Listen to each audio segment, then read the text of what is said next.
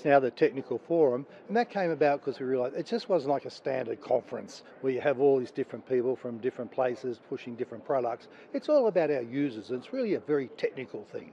It's not a holiday for them. They don't go off and play golf they just sit here and listen and talk to each other. So it's a technical forum.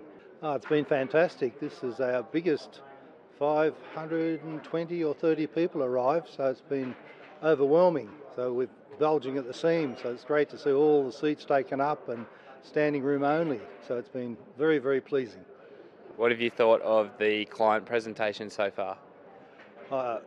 As always, they're one of the most important parts, because so even our programmers can see what people do with all the things they're producing, because they're not aware of just how they're used. It's fantastic to see the innovative ways that clients use our product and things that we maybe even never thought of, and how some things they use that the programmers mightn't have thought of that important, but they use them over and over again.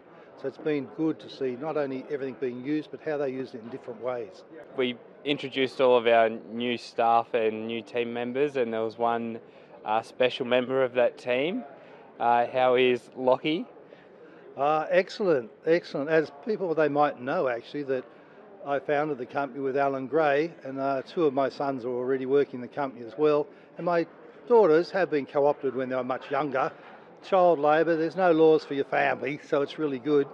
But now, yes, the first grandchildren of the child has arrived, and we're already getting ready to go into our 12-day synergy.